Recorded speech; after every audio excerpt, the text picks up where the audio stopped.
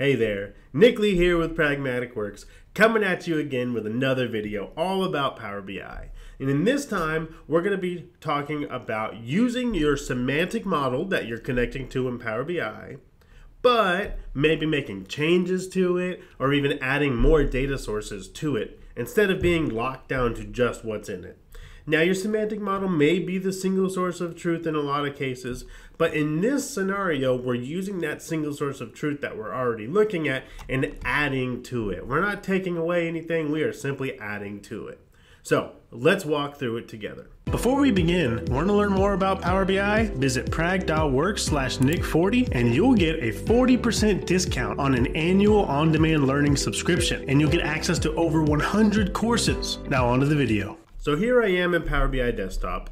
I'm going to go ahead and connect to my semantic model that lives in the cloud. I'm going to do so by going to Get Data. I'm going to choose Power BI Semantic Models, and I'm going to choose from a list of semantic models that I have available to me.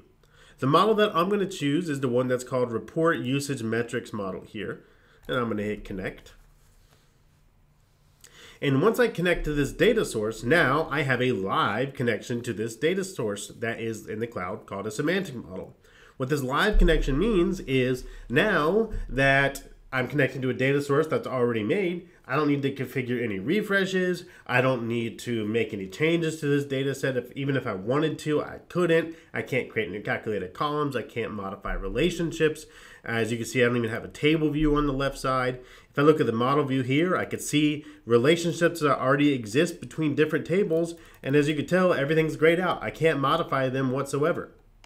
All right, so this is a live connection to this data set that already lives in the cloud.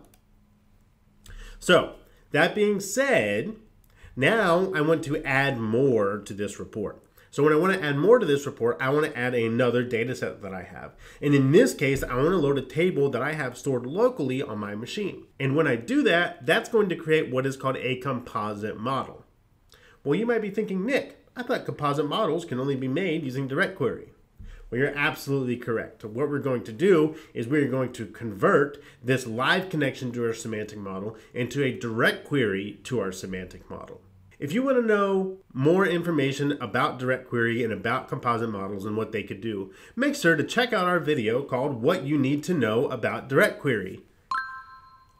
Let's go ahead and make this a direct query now instead of a live connection. So how are we going to do that? Well, let's go ahead and try to connect to our other data source that we have. So I'm going to go to Get Data, and I'm going to choose text CSV file that I currently have. And it's saying a direct query connection is required.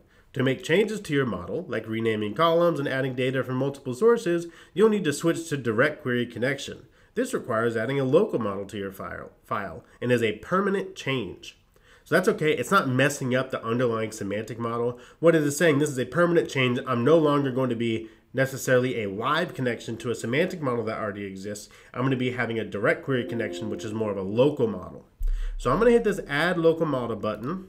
And here it's saying, okay, it's basically reestablishing a connection to our database where our semantic model is stored. And I'm going to say I want to keep all of this stuff that I already have loaded. I'm not going to exclude anything from this data model. And now it's asking me, all right, well, which data set do I want to connect to now for my CSV file? I'm going to choose Report Data. This is the one I want to connect to.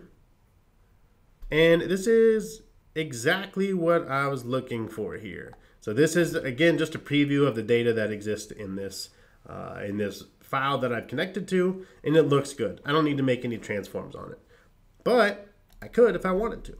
Here it's saying a potential security risk when you're adding a second data source, when you're already using DirectQuery, so on and so forth. This is just security settings. Do I want to continue? Yes, I do. All right, now that I have this loaded, I can now notice we have some new buttons on the left side, some new tabs here. I have table view now, which didn't exist before, and the only thing I'm able to view is this one table that I have that's called report data. If I try to look at my others, notice that I can't view them because all of these are direct query connections to our semantic model. And with this one that's called report data specifically, this one is an import. So we have this composite model here. We have some direct query. We have some import. Now, if I look at the relationship view, if I scroll out a little bit here, notice that I have this new table called report data. Notice it also doesn't have this little blue line on the top of it. All of our original data that we connected to with a live connection to a live data set that already exists has that blue line as a marker on the top, indicating that it is or was a live connection. So in this case, the report data is not a live connection, so it is plain and it is just white, nothing special to it. But what I could do now is I could actually build a relationship from this table to our previously established data model. And remember, I still can't modify, even though this is a direct query now, not a live connection. I still can't modify this relationship that exists. It's grayed out, but I can create a new one. So if I drag and drop display name to display name on the report section here, notice that, well, first it says it's a many-to-many relationship, but in this case, that's fine. I don't care if it is or not. Just for example purposes here.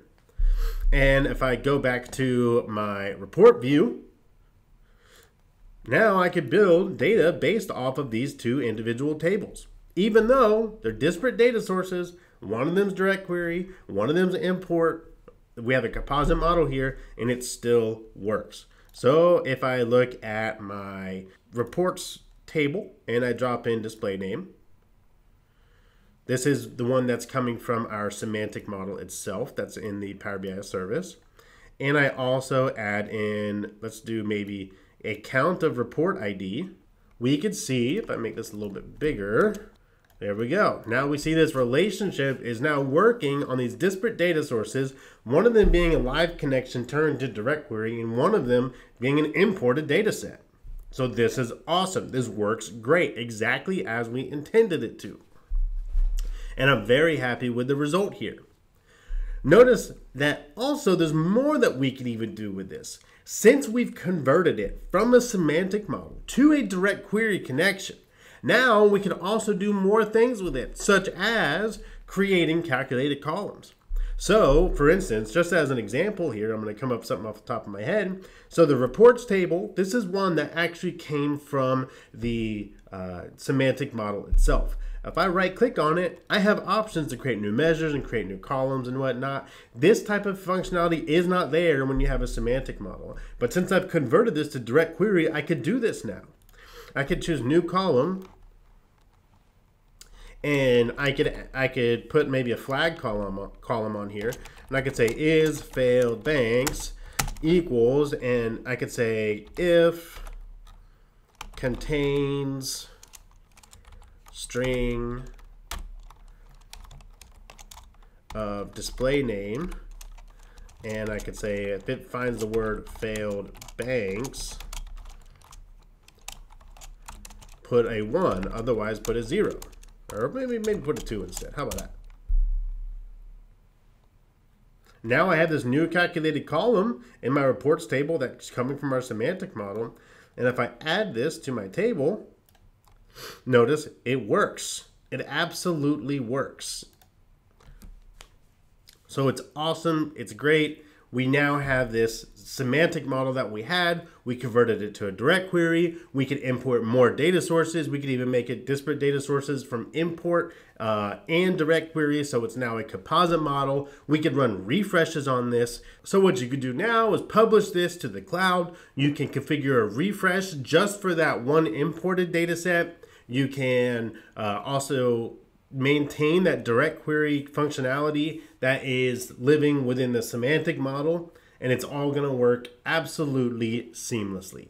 If you're trying to convert your semantic model to a direct query and it's not working for you, make sure that you have this setting enabled in your admin settings. And if you're not an admin, make sure you reach out and request this option to be available. It's called Allow Direct Query Connections to Power BI Semantic Models. Thanks for tuning in on this video on how to use a semantic model in a direct query, basically turning it into a composite model, adding more data sources to it, being able to do import and direct query at the same time, being able to modify or add columns or add measures to an existing semantic model that exists in the cloud.